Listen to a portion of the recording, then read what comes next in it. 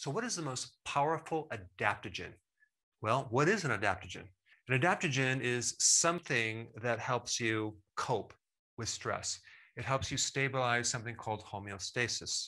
So it's your body's adjusting to the environment. So if you stood up really fast, right, and you get dizzy, that's not adjusting to your environment. Your body should be able to quickly shift your blood pressure and shift the blood up into your brain so you don't pass out. Or let's say you run up the stairs, right? Your body should adapt to that and you shouldn't go unconscious. So if there's a problem in your ability to adapt to stress, then an adaptogen can help you.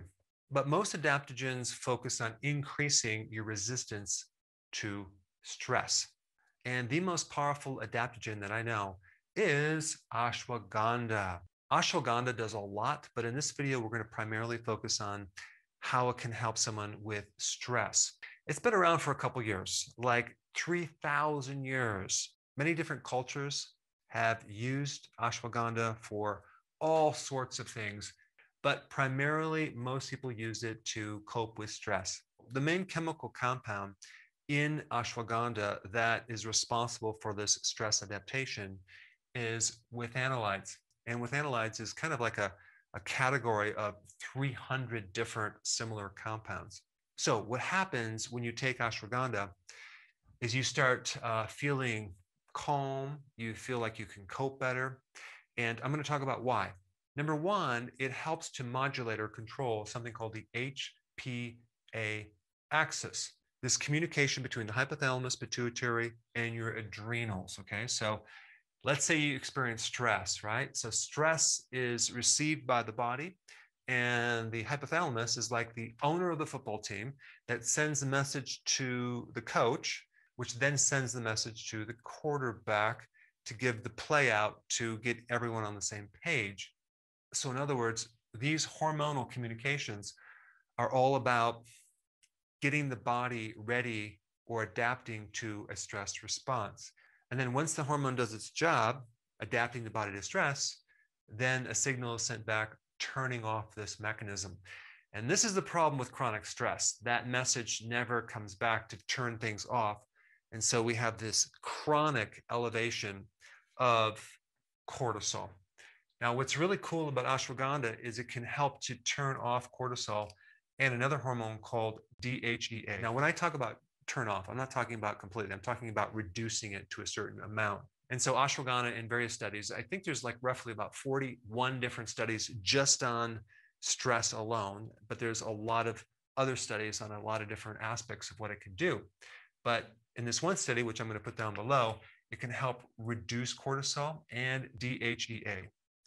Now, the thing about cortisol does not cause you to be stressed out. Sometimes people say, boy, my cortisol is too high, it's stressing me out, or my adrenals are overactive and it's stressing me out. No, it's the stress that's causing the adrenals to pump out more cortisol.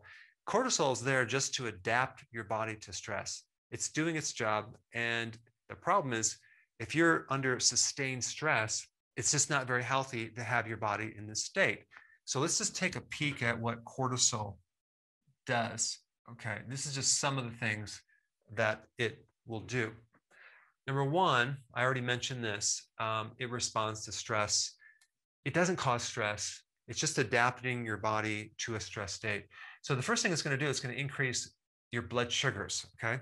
This is called the flight or fight mode. It's a stress mode. Like if there was a lion chasing you, you can either fight them or run away. So it's quick energy, it's increase or mobilize your blood sugars.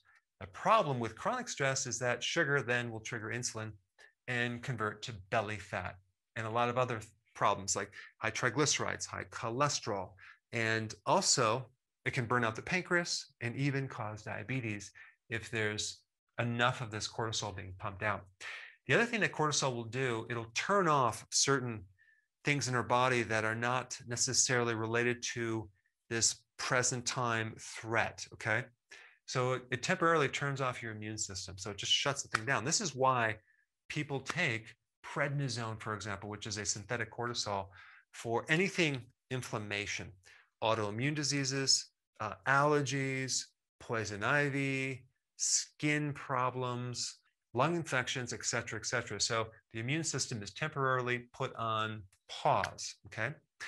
The other thing that cortisol will do is it decreases the sensitivity to insulin. Now, this is not a good thing. We want insulin very, very sensitive so it can regulate your blood sugars. So if it makes insulin less sensitive, it actually creates insulin resistance. What your body's trying to do is trying to prevent tissues from using glucose. So it's trying to conserve and use that glucose for energy.